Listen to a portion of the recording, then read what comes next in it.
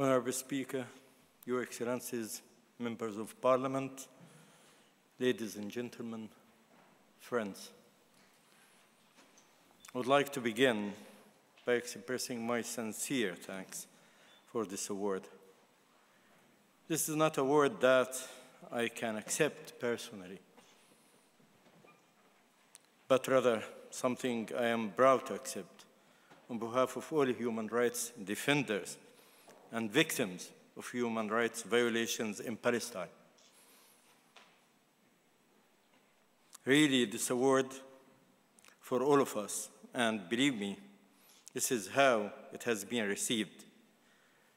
Since the news of this award broke, my office has been inundated with victims, colleagues, and former clients expressing their support and happiness.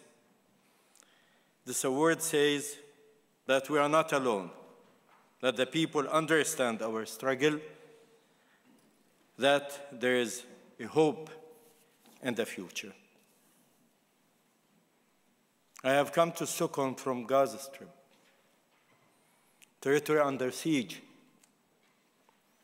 For almost 6.5 years, the 1.8 million civilians of Gaza have been cut off from the outside world, imprisoned. This closure has resulted in a human-made disaster. 1.8 million civilians' fundamental rights are deliberately violated on a daily basis, and there is no end in sight. We are living through the de-development of the Gaza Strip.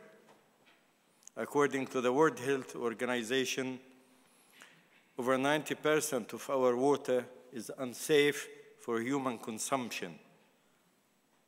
Electricity cuts of up to 18 hours a day are routine and widespread, and unemployment has increased, as has the price of basic food staples.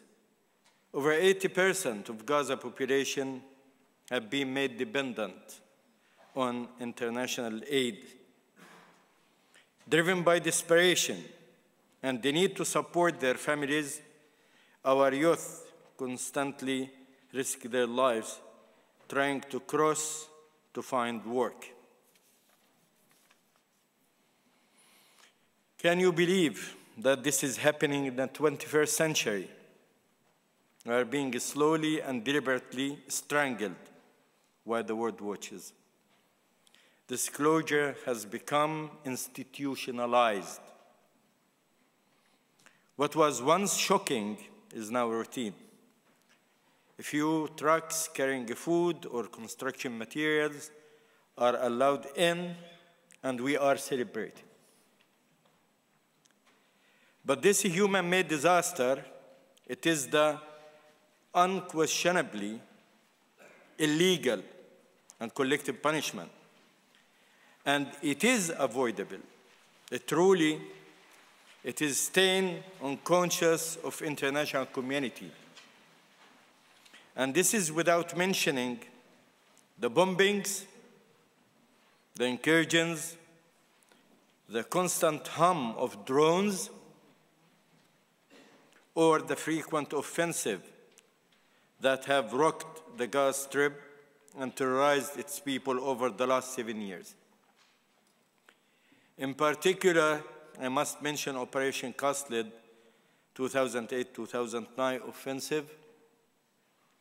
On the Gaza Strip, over 1,200 civilians were killed in 22 days, and more than 5,000 has been injured.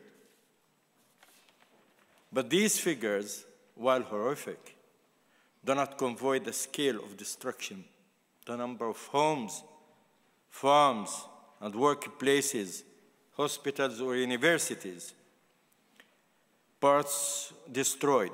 Parts of the Gaza looked like the aftermath of natural disaster.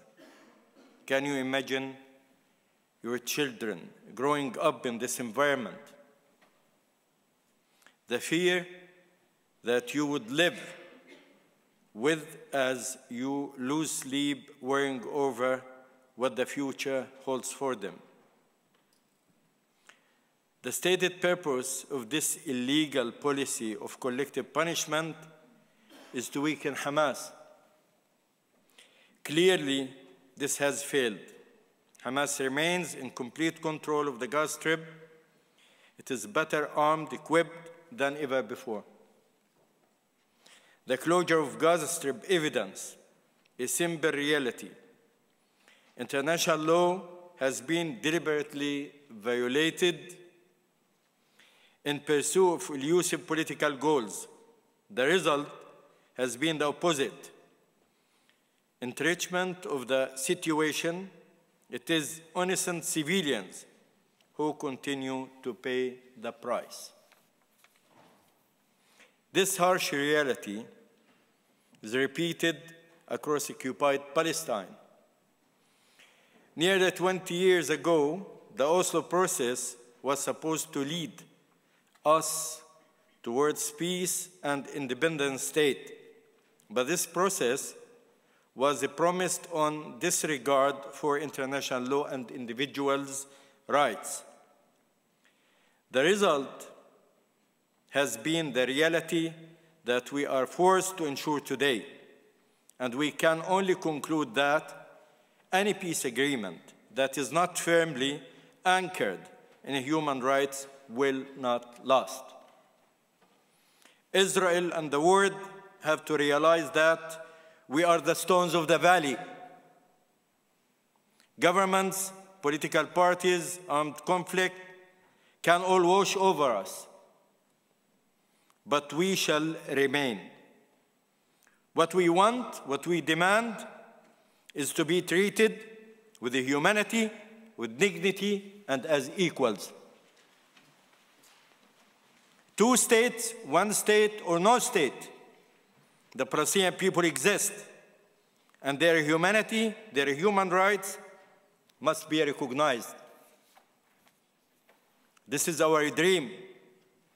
We are not fueled with outrageous demands. Dignity, equality, humanity, these are the cornerstone of human rights and international law. Are these demands so unreasonable? This is also the message my colleagues in the Arab Organization for Human Rights are promoting in the Arab world. This work has intensified in the last 3 years, and we are now organizing regular workshops and training in international law and the human rights law for judges, lawyers, activists from Egypt, Libya, Yemen, and Syria. This Arab Spring has offered us a new opportunity to put human rights and human dignity at the center of the political and legal policy in the countries emerging from dictatorships. We have to find a way of making our voice heard. At the Palestinian Center for Human Rights, we work to document human rights violations,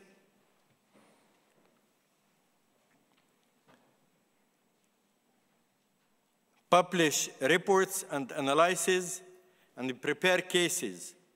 We have to document the reality. The world will never have the excuse that it didn't know. Each victim's story must be told and documented. The pursuit of accountability is another key goal for us.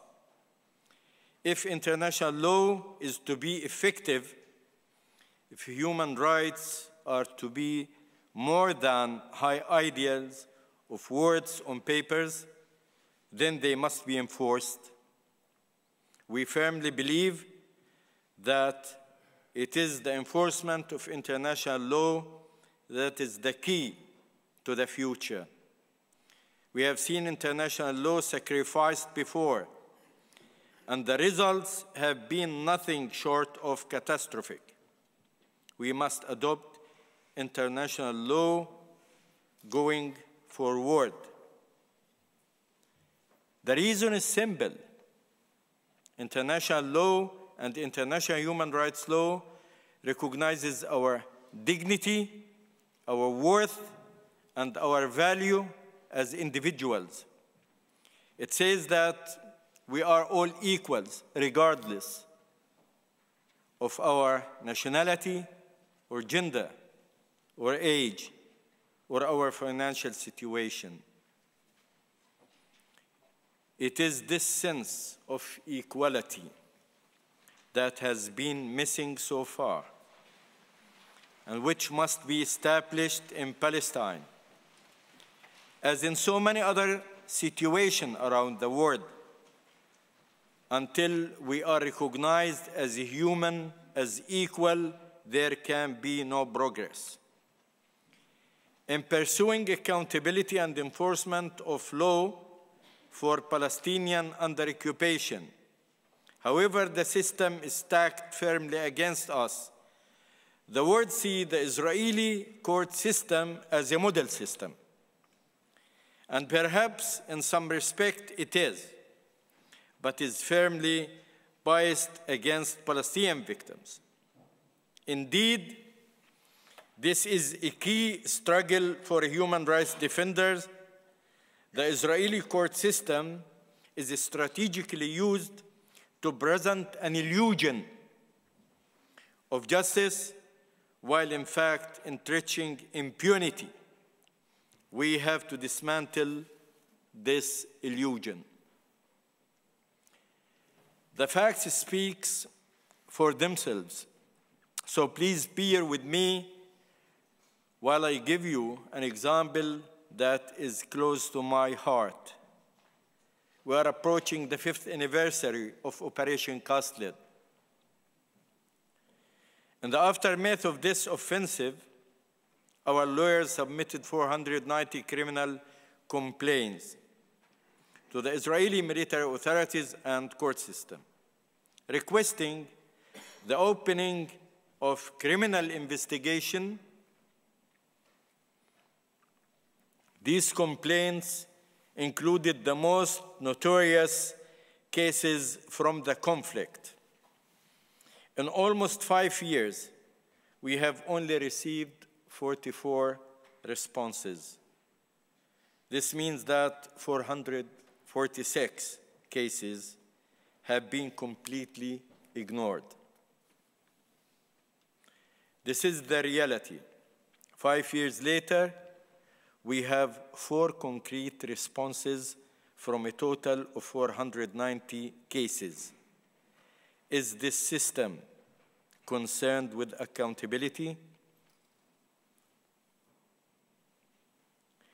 This is why we have been forced to look for accountability outside Israel in an attempt to ensure the victims' rights are upheld and that those responsible for violations are held to account. We have to attempt to bring cases before independent courts in third states.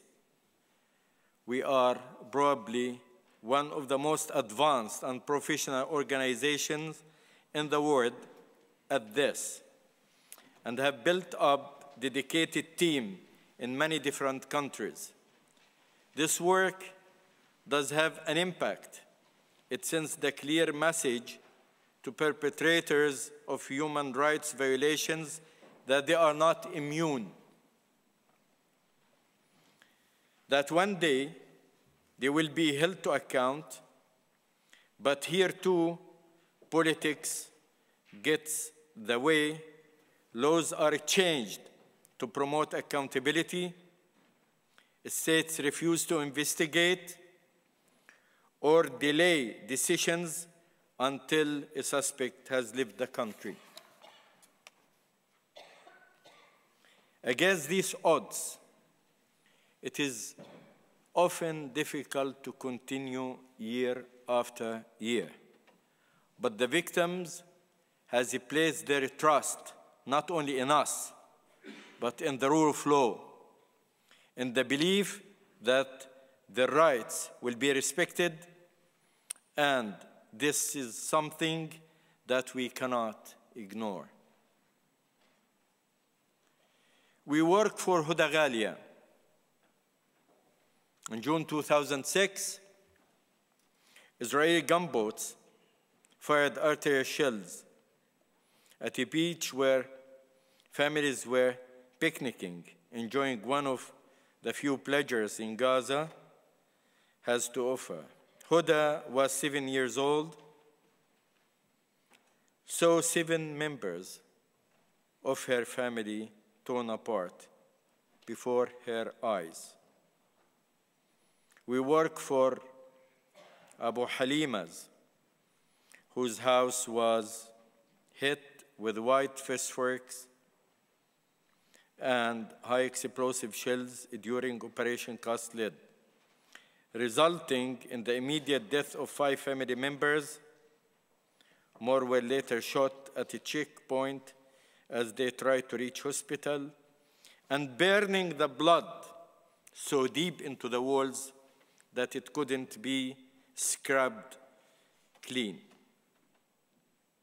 And for the Al-Dalo family, an entire family of 10 who were killed when an F-16 targeted their home with a bomb 985 kilos.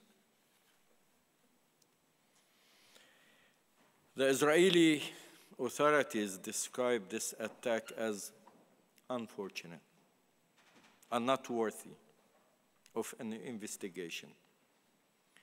It is for those people and the countless others that I am grateful to accept this award. This international recognition is an acknowledgement of their humanity and their existence. It recognizes the importance of their struggle for justice and say loudly, "You are not alone." While states may turn their backs, free people around the world stand in solidarity. This award is also recognition of the dedication and sacrifice of PCHR staff. After the establishment of the Palestinian Authority, they have worked hard on Palestinian agenda, demanding that our own authorities respect, protect, promote human rights. For almost 20 years, they have fought human rights violations committed by the occupation as if there were no internal troubles, and fought these internal troubles as if there was no occupation. They have lived the true spirit of human rights, standing up for the victims irrespective of the perpetrator. And they have suffered for this. It is their continued commitment that is so inspiring. We recently won compensation in a case that we have been fighting for 17 years. 17 years, and this length of time is not rare. Now I know that this is not justice. It is not accountability either. But it is a result. It does make a difference to victims' lives. And without the dedication of our staff, it would have been impossible. These men and women, our family, have constantly demonstrated integrity, independence, and professionalism in the face of the great adversity. I believe that they are a model for human rights professionals in Palestine, the Middle East, and throughout the world. For them and for the victims, I thank you from the bottom of my heart. We will not give up. If we stop we will reward the criminals. We have no right to do so. The PCHR family has both a local and international part. Thank you to all free, committed people across the globe who have stood firmly with us for rule of law and against the rule of jungle. Also, special thanks to our partners, donors, who have supported our work for the last 20 years, not by dumping money on us, but by defending the positions of PCHR. Today, we stand here together with you as equals. We are human rights defenders from across the world, speaking many different languages, but we are united in our desire for justice, to our dignity, and our shared humanity. This is the future. This is what the powerful fear, because they know that united we cannot be beaten. Thank you all.